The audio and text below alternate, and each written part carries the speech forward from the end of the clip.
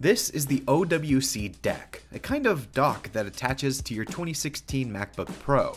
The idea here is that Apple removed ports and the ability to upgrade internals, so with this, you get those ports back and a built-in SSD for expanded storage. Now, at first glance, the deck looks comically thick, but in perspective, it actually isn't too bad.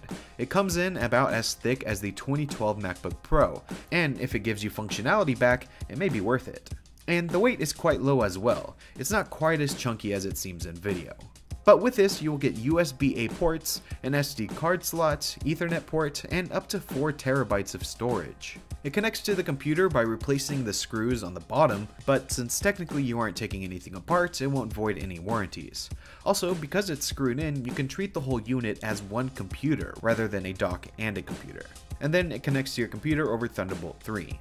Right now, there are plans for the 15-inch model in silver and space gray, and it should be out in the next few months, although this one here is a prototype and still not finished. But this is another addition to the line of OWC products that help the new MacBook Pro, like the Thunderbolt 3 dock.